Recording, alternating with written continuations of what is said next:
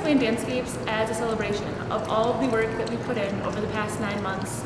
Student choreographers, dancers, designers, and faculty. We all put in a lot of time and effort to make one show come out of it, and the end result is something that we couldn't do alone, and we certainly couldn't do it if even one person was missing from that group. It's a lot of fun and a compilation of different artistic views and how other people would express dance.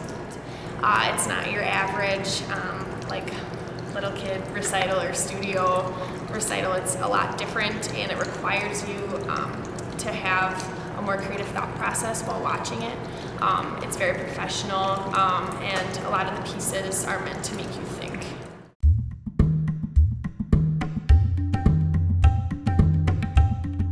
My piece is a mix of dance, music, and multimedia. Everything and anything inspires my work. This work actually started in the Barnett grocery store.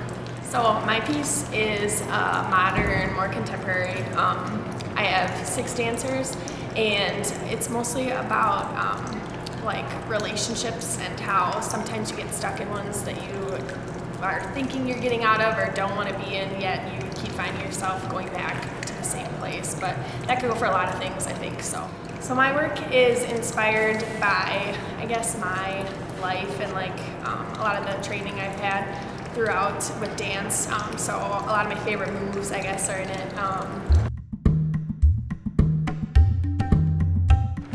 A new skill that I have learned while creating this piece was to use Isadora, which is the program that we used for my multimedia. I learned not only how to build the show, but how to run it and work it and make sure that everything works the way it should. I've just learned a lot about like taking the time and putting in the time to create this is not the easiest, so really dedication with this.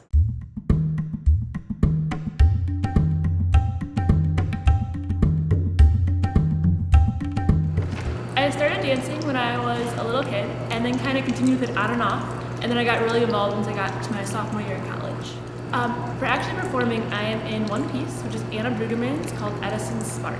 I'm also helping out with tech for Stacy's, and then I'm an understudy for the guest artist piece. I have been dancing since the beginning of my sophomore year of college, so fairly recently. This year in DanceScapes, I am a part of 4 different pieces. I think my biggest challenge was learning to adapt to Whitewater's style of modern. That was something that was really new for me, and I came from a tap background, so it was challenging to kind of learn what the aesthetic is here at UW-Whitewater and how I can use my talents to fit into that. Oh my gosh, resting and time management, making sure I can come back and do this 100%, so making sure that everything here, the dancer's tool, the body is in tip-top shape.